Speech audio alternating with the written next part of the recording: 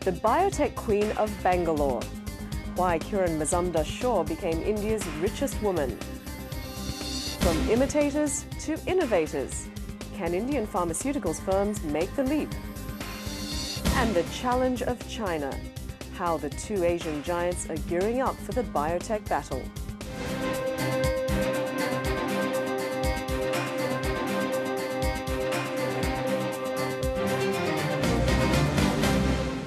Our subject in this program has been called India's mother of invention.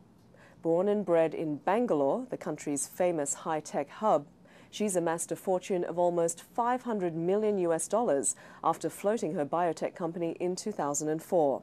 And of course, I was not accepted because I was a woman. And when that happened, I was very disillusioned. And when this accidental opportunity came to set up a biotech company, I felt, well, I had nothing to lose. A strong personality combined with a team-building management style. That's what first impressed colleagues like Srikumar Srinarayan. He was brought into the company when the workforce was only half a dozen strong.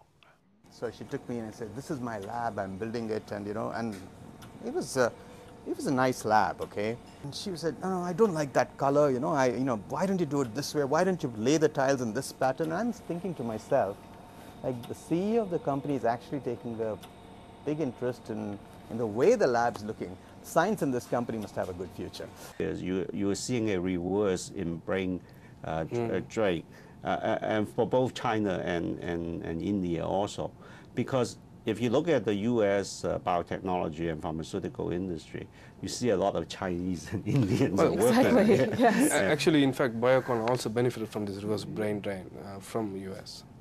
And as our contributors pointed out, the biotech sector in Asia is still at a critical stage as it prepares to make the leap from imitation to innovation.